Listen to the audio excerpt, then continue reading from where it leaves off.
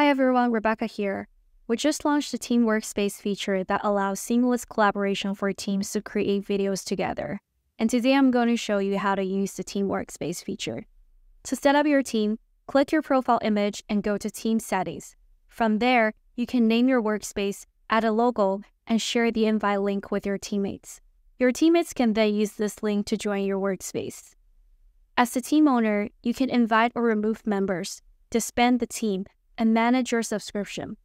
Everyone in your team consumes your credits.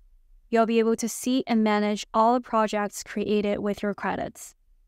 As a team member, you can access all shared projects and can submit videos using the team owner's credits. You can edit brand templates in the workspace and use social media scheduler to auto-post a video or schedule posting. In the Team Workspace, the amount of people the team owner can invite is based on the number of packs you purchase. Each pack provides 2 seats, with up to 10 seats for Pro Plan. For instance, if you purchase 2 packs, you'll have 4 seats, and can invite up to 3 people to your team. If you purchase 5 packs or more, you'll have 10 seats, and can invite up to 9 people to your team. If you need more than 10 seats, feel free to contact us. A couple of more things to keep in mind. As the team owner, you'll not be able to assign roles and permissions or transfer your roles to another person at the moment.